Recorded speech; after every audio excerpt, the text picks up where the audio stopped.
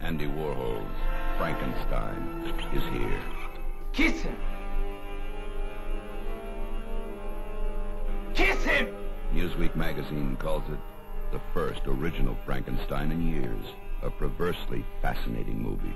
Hold me close. Ah! Daddy, not so close! I can't... Stop it! What are you doing? I can't breathe! Stop it! Stop it!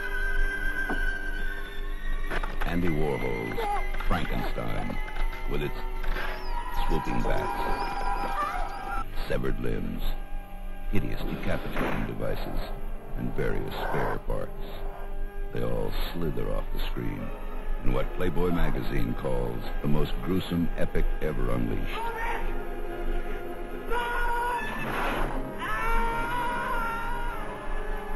Andy Warhol's Frankenstein, the goriest, sexiest, and wildest Frankenstein ever filmed.